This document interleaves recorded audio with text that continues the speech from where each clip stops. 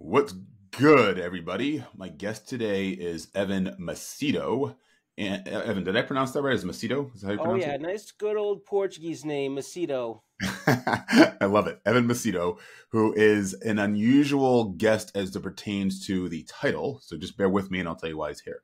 He's the treasurer at Sapers and Wallack, which, among other things, advises venture and private equity backed companies on how to structure executive compensation and benefits packages, which of course is why I invited him on, because most of you who are listening are either in a private equity or a venture backed technology company, likely over $100 million in revenue. And I wanted Evan to come on to talk a little bit about the executive benefits packages that he helps those kinds of companies with. Evan, welcome to the Goats of Growth. Thank you, Jay. It's a pleasure to be here. As somebody who does my own podcasting show, it is great to step out and be a guest on someone else's show for once. Yeah, I say the same thing, believe me, on the other side of the mic, as they say. Um, so tell me a little bit about Sapers and Wallack, but specifically why having the right executive benefits package is critical for attracting and retaining talent, the best talent. Sure. So quickly, Sapers and Wallack has been around for 90 years. I know I look pretty young for, over 90, so doing pretty good there. Or a But vampire. we are 3 generations deep, so we've been doing this for a very, very long time. And we are a financial services business in the heart of Newton, Massachusetts. But we do a few different things. One, we are designing and implementing executive benefit plans. We are one of the top 100 retirement plan advisors in the country. We are helping with executive benefits and business insurances. And then on the individual side, we have a growing wealth management practice and sophisticated life insurance practice. So over the years, we've kind of built this one-stop shop for both corporations and individuals, financial services, and employee benefit needs. That's awesome. Thanks for that summary and context. So let's just use a case study, I guess, if you will, right? A fictitious case study. Tech company, under $100 million in revenue. They're hiring a CRO, Chief Revenue Officer, after the last one walked away just at about a year, let's just say, right? How would this company go about offering a competitive executive benefits package that would have incentivized that person to have stayed longer, but then also, let's say, for instance, they call someone like me to help them recruit that CRO, and I feel confident and excited that the benefits package is something that I can go to market with that people are going to be excited about. Well, that is a great question, Jay. And before I answer it, I want to start with the last person left. What did it do to the company? One, it's a huge disruption to the whole management staff. They now have to take their eye off the ball, off their goals to replace somebody immediately. Number two, in the eyes of the clients, it's definitely going to disrupt that, and it's going to give a bad image to the company, which you absolutely want to avoid. And three, you have to hire an executive search firm such as yourself. That's going to cost money, and there's going to be a lot of money to train someone. And typically, it's somewhere between 3 to 6 months, I would say, until someone is somewhat up to speed on their role. So you're losing a lot of time in a very, very important role. So you want to make sure you're avoiding that. And to avoid that, you want to make sure you're incentivizing your key employees in the right way. So we put in executive benefit package to attract, retain, and reward your key employees. And that's exactly what you would want to do in this position. Now, first, what I would do is I'd kind of figure out what the management's goals are with this position. Are they a tech company where they want to maybe try to position the company for a sale in 3 to 5 years? Because we can come up with some 3 to 5 year plans. One thing that we like to do there is a rolling bonus plan. With a rolling bonus plan, you give somebody a bonus each year, and you can put a vesting schedule on it. Maybe they get 20% year one, another 20% year two, and so on and so forth. But when they get their bonus the next year, the vesting schedule starts all over again. So each year, there's they're always going to leave money on the table if they were to leave. So they'll think twice about it. And if it's significant bonuses, after you're getting 2, 3, 4, 5 years of those, and they're all starting to vest, well, hey, that's a much larger number, and someone's not going to want to lose that. Let me ask you this. Oh, Yeah. yep. Continue. Continue. I was going to say the other option is maybe you're a company like Sapers and Wallack. You've been around for many, many years, and you have someone that's been fantastic. They're a rainmaker. They're a key management executive, and you want them to stay till retirement. We can design different types of executive retirement plans with vesting schedules that have a longer horizon. Or, we do things like a live or die bonus plan that's backed with a life insurance component. So, if you stay till retirement, you'll get a large amount of money put aside for you for your retirement to fund it. Or if you were to pass away too soon, that life insurance proceeds would then go to your family to still take care of them and protect them. So that's another popular thing that executives and companies like when they're trying to have someone stay until retirement. Let me ask you this as it pertains to the live or die bonus plan. And maybe it's not a situation where it's a legacy company, let's just say, or a company that's been around for a while, but let's just say it's a company that is, let's say it's a private equity backed company. The founders are still very much involved in the day-to-day operations. And the company, to your earlier point, wants to position it to sell in 3 to 5 years. What about that live or die benefits package for the founders at the acquisition from the private equity firm to say, like, let's say, for instance, they get hit by a bus or somebody gets hit by a bus. How would that work? In other words, how would that be structured? So, if there's a founder and I'm investing in a company, I'm gonna change gears a little bit. I'd be looking at key person insurance. Okay, so that's different. The founder, or maybe you're like a data scientist and you're the one that has all the knowledge in your head on how to develop a certain type of a product. You can't just go snap your fingers and replace that person on a drop of a dime. It's going to take time. It's going to be a long drawn out search. You might lose some revenue in that time because you're trying to find someone. So what we would do is set up a key person policy. And usually when investors are investing 2, 3, 4, 5 million plus, they're going to want, it's usually going to be in the contract, they're going to want a key person policy on the key people, which typically is going to be the CEO of the company and maybe somebody that is like the idea research person. And key person insurance, if you use term policies, they're relatively cheap. So it's pretty affordable, and you can easily get, several $1 million for a lower cost. Where do most companies go wrong when they're thinking of their benefits, executive benefits packages? When you sit down with companies and are advising them, either through questions that they have or just current challenges or past challenges that they've had, what are the commonalities? What do you think they mostly get hung up on? I would say number one is a lack of communication. Companies spend a lot of money to put fantastic benefits in place, but they are not sending annual statements to show how, their retirement programs are growing. And they're really not showing their employees the benefits of why they're there in the first place. Maybe you have some turnover in HR and the new people coming in just do not understand the programs as well as the previous people did. So if you hire a company like Sapers and Wallack, we do a lot of that communication for the HR departments, for the executive teams. It's very important that you're communicating it.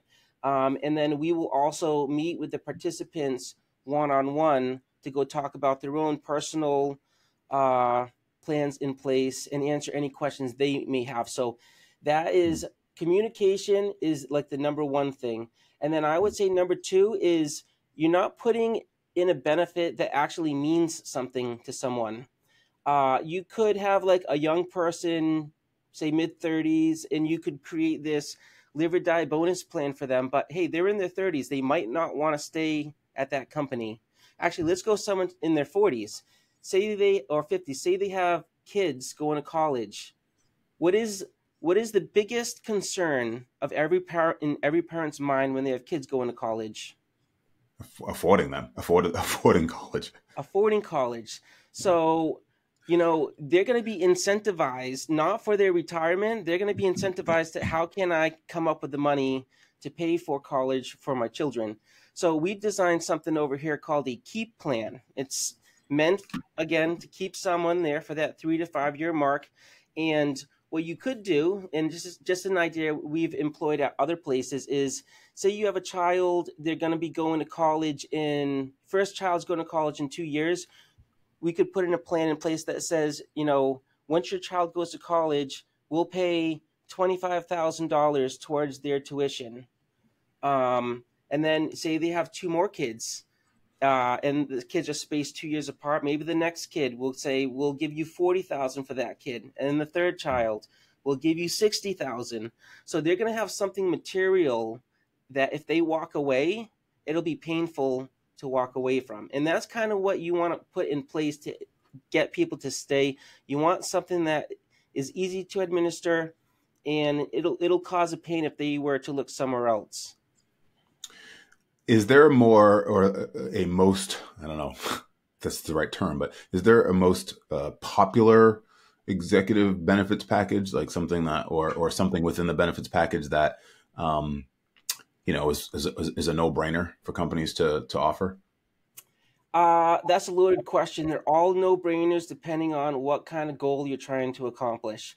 I know we've been talking about benefit plans to retain employees, but here's one that is meant to attract employees, and it's a little bit different from the rest. We call it the SARP concept, which stands for Supplemental Alternative Retirement Program. It uses a life insurance chassis, but instead of buying a large death benefit, you buy the smallest death benefit for the amount of money, and then that puts it inside of an insurance wrapper. So when you're putting money in it year over year, that's growing tax-free, and it's kind of like a Roth 401k lookalike. It's usually good when someone has at least a 10-year time horizon before they get to retirement, because eventually the earnings in the policy, and it's a permanent policy, so there's cash value there, the earnings in the policy will outweigh the cost of insurance at some point. So somebody has to have a longer time horizon. But what this does is, when you're maxing out your 401k plan, you can put in $22,500 per year. Or if you're over 50 and a half, you can put in $30,000 per year. But say you're, Mr. and Mrs. Big Executive making $300,000, $600,000 a year. Well, that $22,500 that you're putting away isn't going to be enough to put away for your retirement if you want to live the lifestyle that you want in retirement.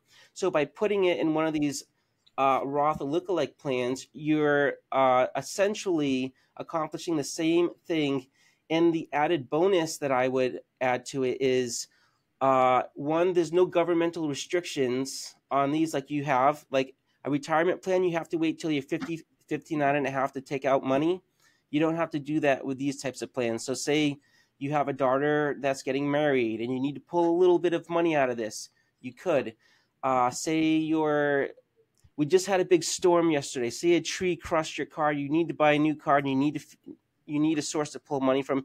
You could do it without any of the retirement plan and penalties there. So that's also a good benefit. And one last thing that I'll say about it, which people also really like, is instead of the corporation owning it for these SARP plans, or supplemental alternative retirement plans, the individual owns it. So, when they leave the company at some point, it's something that they can take with them. But this is something that a lot of companies do not have in place. We find it very popular with medical practices, dental practices, legal practices, places that have, a large group of highly compensated individuals, scientists, like research firms. So if you're a company that falls within that realm and you're looking for something to kind of maximize retirement savings above and beyond what your typical 401k plans can do, this is something to absolutely consider. What about on the flip side? Let's say you're an incoming executive. Let's say that's a CRO, right? You're the new CRO that's coming into the case study that we're talking about now. What should they plan to negotiate or should negotiate in their executive package that might not necessarily would be offered, but isn't necessarily offered outright, I guess, if you will, right? It's like it's something a company would offer, but they're just not offering now. Kind of like a nice restaurant that has bread, but you have to ask for it in order to get it. Yeah, that's a good question. It makes me think of something else. Your disability policy for your company. I don't know if you know how most disability policies work within a group policy, but usually there's a cap. So say that your disability plan says you get 60, say you were to go to long-term disability, you would get 60% of whatever your income is. Now that sounds great, but what if you're making $400,000? Well, a lot of these group plans have a cap on the plan. So, I was talking to a company over the summer. They had a disability cap of $6,000 per month. So that means if you're making above $120,000, you're not going to be getting that true 60,000. I mean, that true 60% in disability. And that's going to present a big problem. Number one, you have a big time executive at a company. Something happens, they're not covered as well as they thought they were. Number two, if that wasn't communicated properly and they think they're getting 60%, you might have a lawsuit on your hands. And three, we see this as well. Someone's spouse can always come back to say, my spouse spent 25, 30 years working for you. They were backing out of their driveway. They got hit by a car. They're on disability now, and we cannot make ends meet. We have to sell our assets. You need to do something to take care of that person. So what is a company going to do at that point? Are they going to risk a lawsuit, or are they going to say, you know what, we'll pay this person some money, but then that negates the insurance policy. And now you're just setting a precedent that you might have to do so for someone else in the future. So that gets a little messy. So I would definitely kind of look at what are the limits on your disability policy. Also look at what the limits are on the life insurance policy, because sometimes it's, you might have 2 or 3 times salary, but it's capped at a number. So again, if you're making $400,000 and it's a 2 times salary benefit, that you might think you're getting $800,000, but maybe it's really capped at $350,000 or something. So those would be the first things that I would look at coming into a company is, do those limits align with what I feel like I'm going to need for myself and my family for the next 10 years or until retirement? And two, I would want something that's going to want to keep me there. I'm not going to want to go start a new career at another person again and again, especially as you get later on in life. So if there's some kind of executive retirement plan that can be put in place that'll keep you there, those are the 2 things I'd be trying to negotiate for. And if anyone is looking for ways on, if they want to put a couple more arrows in their quiver before they go into a negotiation like that, that's something that we've kind of given them ideas for as well. What about negotiating the rolling portions of the rolling bonus plan? In other words, getting more earlier, I guess, or I don't know, just trying to get creative here. These things can all be designed however a company might want it. A company might want to try to keep everything in line for a certain criteria or category of employee. Yeah. But if you are a really important position, you really could negotiate anything. You could negotiate trying to get equity into the company as well, or negotiate getting some phantom stock. Another thing that I see is somebody puts in all this work, the company sells, they don't get a piece of the sale, and then there's other people in the mix and they're out of a job. So if you think that you're going to join a company where you might they might be looking to kind of do a sale, you might want to start thinking, well, how can I put something in paper in place today? So if that were to happen, I have something to work towards. And that'll actually make someone work smarter and a lot harder to grow the revenue of the company, grow the multiple of the company, so that way you can have, a better chance of success and maybe a little bit more profit at the end of the day in general. I love it. Is there anything that's unreasonable? I think a lot of times people are reticent to negotiate something. Let's say, if, again, using the CRO as an example, they're reticent to negotiate something because they're afraid that it's going to turn the offer sideways, or I don't know, something, leave a bad taste in the mouth. Have you heard or do you know of sort of unreasonable expectations from an incoming employee that maybe someone should at least be mindful of, even if they want to go there? I would say it all depends on the company. You need to do your homework on the company and figure out what capacity do they have. What are the other players where if they do something specific for you, are they going to have to do it for other people? A lot of times when we're designing these programs, we're working with the executives of the company and the owners of the company to design it for their C-suite executives or management team. So we're mostly working with those people to design something that meets the company goals. So that's if there's a conflict between the company goal and the employee's goal, hey, maybe it's not a right fit. Maybe you got to keep looking for your job search until you find the right kind of fit for you. It costs way too much money to make a bad hire and choose the wrong company. And I always think it's worth doing more due diligence up front, so it's going to be a more long-term investment for both people. That's a great place to end it. Do due diligence. Do more due diligence, because you're right. It's costly on both sides, whether you're the employer or the employee, for sure.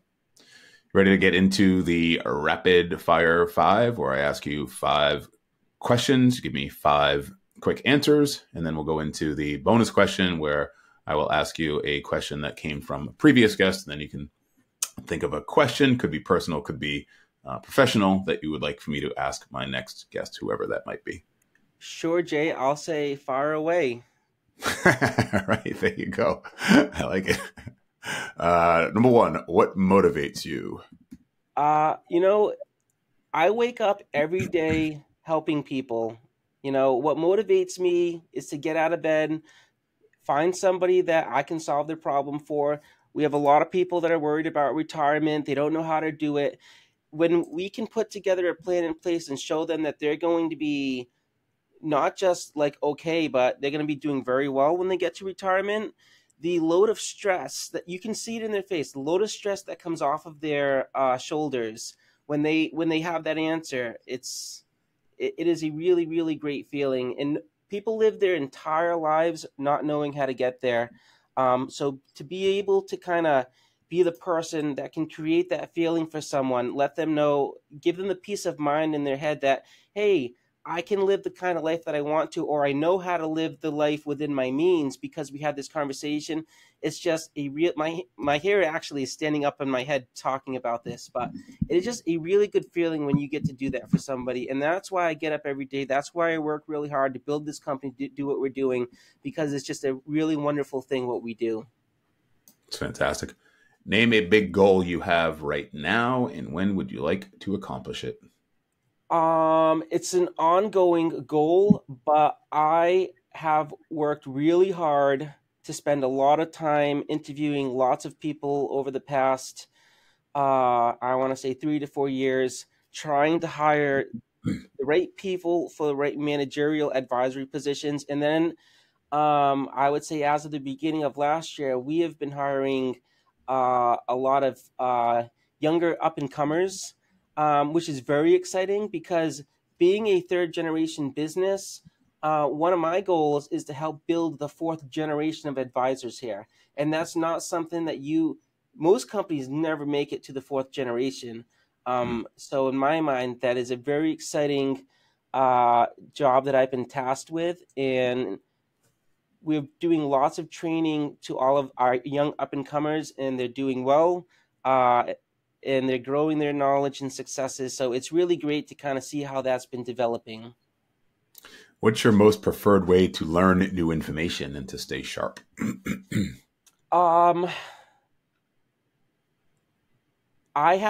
like to learn through multiple sources. One, there's white papers that come out on new laws and regulations.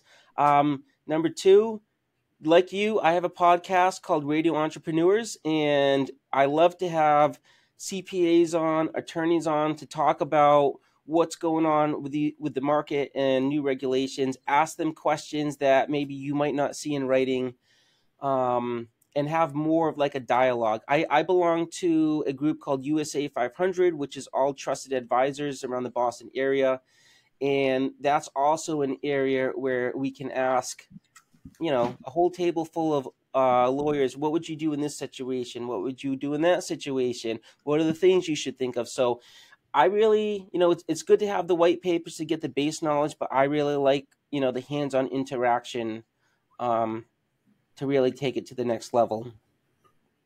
How many hours of sleep do you average per night? Not enough. Probably 6. 6. If I could have a little bit more, that would be nice. But, I got my whole regiment in place. It works really well. It makes me happy. So try to catch up a little bit more on the weekends when I can. Yeah. What's your favorite thing to do when you aren't working, perhaps on the weekends? Well, I am an avid boater. I have a little motorboat on Lake Winnipesaukee, and I catch somewhere between 200 to 300 fish a year. Wow. Up there. So as a Portuguese guy, I love fishing. I grew up fishing. So I like to take people out, enjoy the sun. It is my most relaxing feeling out of the whole year, just being out there, peace and quiet, and just kind of decompress from my work week. It sounds serene, for sure. Sounds serene. What question would you like for me to ask my next guest? Well, I have a favorite question that I ask all the people that we interview for our company. Okay. And it is a question that really gets me to know who they are. And really gets them, if they haven't smiled during an interview, it gets them to smile and talk about what their own passions are. But I always like to ask, tell me something about yourself that I cannot learn from reading your resume, your LinkedIn, or anything on the internet. Tell me something about yourself that I cannot learn from reading your resume is what I usually ask. Yep. Yes. Yep. Awesome. And people seem to have a nice glow on when they answer that question, and they'll talk about, this is what I really love doing. This was what I grew up doing. And it really kind of gets you to know a little bit more about them that you wouldn't have known prior to that. Anything that you were told that sort of surprised you or floored you or knocked you off your seat, or I don't know, something that was just completely out of left field that you were like, whoa, I'm not hiring this person? Absolutely. I'm not going to repeat what people have said, just, for confidentiality reasons. Mm-hmm. However, when I ask that question and somebody has an answer that has nothing to do with the job, and, you can tell where their interest might be in a whole another different industry. At that point, it's like, you might be better off going in that industry because you're going to be a little bit happier, a little bit more motivated throughout your career. And maybe this might not be the right fit, but for people where I asked that question and they had a mentor that was an uncle or a father that was in wealth management, and they want to help people because they have a good story about something that happened, it really helps to differentiate who wants to be in the industry and who doesn't want to be in the industry. And that's the biggest thing that I get out of that question. Oh, very interesting. Cool. Glad I asked that follow-up. Okay, here is the bonus question that came from my last guest. So here it is. It's kind of heavy. So if you believe in reincarnation, what would you like to come back as in your next life?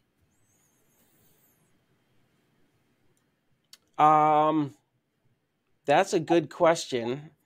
I mean, I think to be some type of a eagle or a hawk, something that, I think flying is must be an amazing feeling to be able to do. Um, that's something I would come back as, because I think it would just be really neat to experience something that us as humans don't ever get to experience on a day-to-day basis. It's interesting. Eagle's always the thing that comes to my mind when I think of, I equate eagle with freedom and just sort of, I don't know. Yeah, freedom, actually, I guess. Which, America. I was going to say, which makes sense given given the fact that it's our bird. So yeah, there you go. There you go. How can folks reach out to you to thank you, get in touch with you, maybe ask a question that I didn't ask, perhaps maybe even come to work for you? What's the best way Sure. for them to do that? Easiest way is to go to our website. It's sapers-wallack.com. You can go to our team page, see me, read my bio. My LinkedIn's on it, and my contact information is on it. I'd highly recommend you just checking it out. And I'd be very happy, whether you're a company or you're an individual, I'd be very happy to have a conversation with you, see what your goals are, see what makes sense, and figure out how we can help you to get there. And we'll make sure that we put the details of that in the show notes. Evan Macedo, thank you for joining the Goats of Growth today. Absolutely. Pleasure to be here. Goodbye, everybody. Don't forget to subscribe, rate, and review if you haven't already. It will help the show a lot. Thank you. Till next time.